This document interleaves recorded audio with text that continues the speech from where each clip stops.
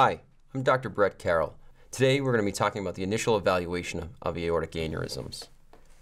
I have no disclosures.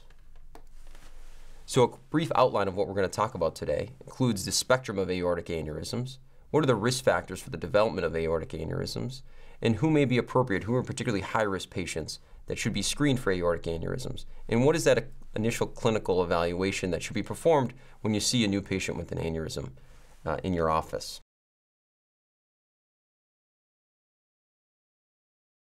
So simply, what is an aneurysm? It's the full thickness dilation of an artery, which includes the intima, media, and adventitia, and is enlarged to greater than 50% of what would be the expected normal diameter. The normal diameter varies with age, gender, body habitus, and location within the aorta. So a simple schema of the aorta includes here, coming out from the heart, the aortic root with the sinuses of Valsalva, extending here with the transition into the ascending aorta with the sinotubular junction. You have the aortic arch with 3 branches for most patients, including the brachiocephalic, left common carotid, and the left subclavian artery. After the left subclavian artery, you have the descending portion of the aorta. The aorta normal diameter will taper as you get more distal, and as you cross the diaphragm will become the abdominal aorta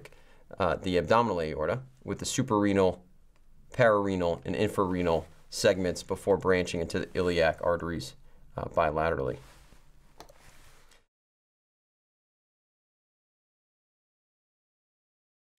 So in terms of risk factors for aortic disease, specifically age is high regardless if it's in the abdomen or in the ascending arch or descending.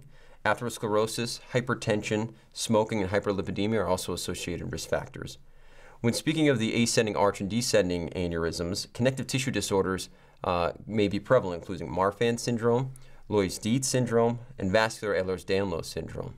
A family history of thoracic aortic aneurysm is also not uncommon and may be associated with the syndrome called FTAAD, or familial thoracic aortic aneurysm and dissection. Those are patients with specific genetic mutations that put them at a higher risk for the development of an aneurysm without other features of a connective tissue disorder.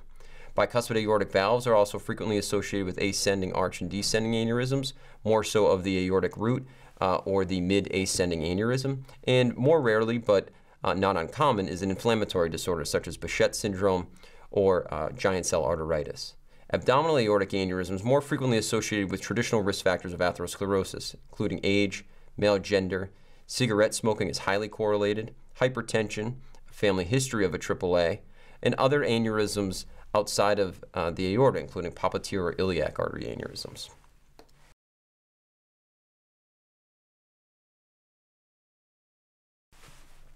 So in terms of screening, when it comes to ascending arch or descending aneurysms, they're almost always asymptomatic and are found incidentally on imaging. Patients where you would consider a further evaluation for an aneurysm would be those with a known bicuspid aortic valve, those with a connective tissue disorder, or those with a family history of an aneurysm or a dissection where you're concerned that there's a high probability for a genetic component. In terms of AAA screening, these are more well-defined, and in terms of Medicare payment, it would be done for those patients that are male, 65 to 75 years old, who have ever smoked. Some consider greater than 100 cigarettes as being the threshold. Men or women with a family history of a AAA, and you could consider screening, although it may not be covered by insurance, in women 65 to 75 who have ever smoked, or those that are otherwise high risk, for example, those with a high burden of atherosclerosis.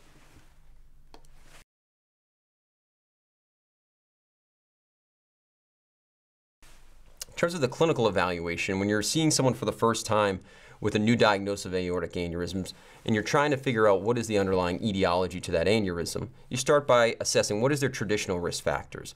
Are they older age? Are they male? Do they have atherosclerosis? Do they have hypertension? Those are more likely to be sporadic or degenerative in nature.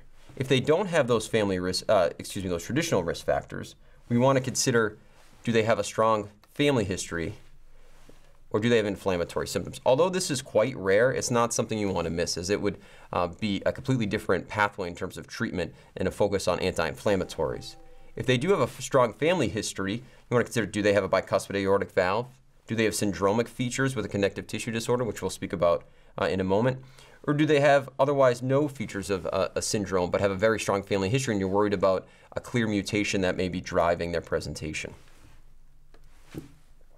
In terms of the assessment, when you see them in clinic, when obtaining the history, you want to see, do they have any symptoms? It's quite rare to have symptoms in the chronic setting of a ascending or thoracic descending aortic aneurysm, but they would include chest or back pain. Rarely, if they're large enough, will they cause dysphagia, but usually those are a strong indication for repair. Other associated symptoms would be or conditions would be a prior history of an aneurysm or dissection elsewhere in the body. And again, a strong family history, which we'll talk about in a little bit more detail later. In terms of other important features in the review of systems are, do they have easy bruising? Do they have a lens dislocation in the past, which can be associated with Marfan's? Do they have severe myopia, again, with Marfan's? Do they have a history of repair cleft palate that may not be obvious always on exam, so it's important to ask? Do they have a history of spontaneous pneumothorax? Do they have known valvular disease? Do they have multiple prior joint subluxation, so dislocated joints with relatively mild trauma? Have they ever had an intestine or uterine rupture? Do they have hypermobility, particularly of the small joints of the wrists and fingers? Premature osteoarthritis, kind of out of proportion to what would be expected for their age and weight? Have they had a relatively low-risk ruptured tendon? And do they have a history of repaired club feet? All of these are associated with connective tissue disorder, primarily Marfan, but also Ehlers-Danlos and Loeys-Dietz. In terms of the physical exam features that you want to look out for, do they have a thin face or nose? Do they have prominent eyes, hypertelorism, downward slanting palpebral fissures, lobeless or low-set ears, malar hypoplasia, so low-set cheekbones, retrognathia, bifid uvula is seen in Loeys-Dietz, high arch palate or dental crowding, not infrequently seen in Marfan's. There are other criteria, like the Ghent criteria, which gives a scoring system where you incorporate a lot of these physical exam findings and historical features into a score that helps predict the likelihood a patient may have a connective tissue disorder. It's important to do this head-to-toe assessment, although now with the frequency of genetic testing, which we'll talk about, it's a little bit easier to pin down if a particular mutation is present. So in terms of below the head exam, do they have a chest wall deformity, including appendix excavatum or carinatum? Do they have valvular disease on auscultation, including an ejection click, which can be seen with bicuspid aortic valve, or a mid-systolic click of mitral valve prolapse? Do they have reduced elbow extension, which is seen in Marfan's, or scoliosis kyphosis? Wrist or thumb sign, I mentioned the Ghent criteria. This is a scoring system where they incorporate sclerodactyly with very long fingers and otherwise thin limbs. So a patient, can they overlap their pinky and thumb across their wrist? Can they stick their thumb out the side of their enclosed fist, which would be, again, consistent with sclerodactyly, very long fingers? Do they have striae? Do they have thin skin or prominent venous pattern, which can be seen with Ehlers-Danlos vascular type, atrophic scars, or acrogaria, which is the premature aging of their skin of their hands in particular?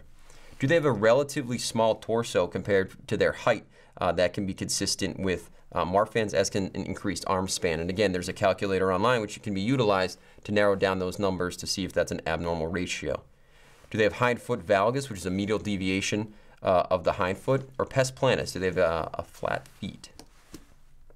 In terms of the discussion regarding genetic testing, a fair amount of these patients will have an underlying genetic predisposition. It's estimated anywhere from 8 to 10% of patients with an aneurysm, and even higher in those with more severe manifestations like an aortic dissection, may have an underlying familial component. So a strong family history assessment when they're in clinic is important. This includes not just, does anyone in your family have a history of aneurysms? It's more specific, going by generation. Has anyone died, certainly of a known aneurysm or dissection, but has anyone died suddenly? A lot of patients will say, oh, my father had a heart attack when he was 50, and then you drill down into the details, and they really just died suddenly at 50, never had an autopsy, was never seen at the hospital. That's concerning for sudden death due to an aortic catastrophe. Is the patient presenting at a relatively young age? Do they not have other risk factors or clear etiologies for their aneurysm that would make you think that maybe there's a genetic component driving this? There are multiple commercial vendors now available. You can send specific genes if you are worried about a particular syndrome based on their history exam, or if they have a family member with a known specific genetic defect that you're looking for that particular mutation. You can also send a panel if it's not as clear what the patient may have from a genetic component underlying this process. There are limitations. Obviously we are not aware of all the genetic defects that can cause thoracic aneurysmal disease. So although it may be helpful if positive, frequently we're getting back variants of unknown significance, meaning it doesn't appear completely normal, though we're not sure if that mutation is associated with aneurysm. And also, it may come back negative, but because of a strong family history, you have to treat the patient as if they have a familial thoracic syndrome. You have to discuss what is the implication for the patient. Will this change management based on a positive or negative value? And how will it change family members? Does it reflect how they will change screening in the future? And now it's important to think of if a patient's family member is then screened with genetic testing and found to be positive, they now have a disease that can be utilized when undergoing disability insurance coverage or life insurance coverage. So just things to think about. I rarely do genetic testing the first time I see a patient. Often we bring it up and have them go discuss with their family members in return on a subsequent visit to discuss further. So in conclusion, it's important that we screen patients that are high risk. We mentioned those that are being covered by Medicare, particularly AAAs and others with associated syndromes that have a high prevalence of aneurysm. A head-to-toe evaluation for the underlying etiology when you first see a patient, and the discussion of limitation benefits of genetic testing. So that's the initial evaluation of a patient with a new aneurysm. We'll discuss further in subsequent presentations about the management of such patients.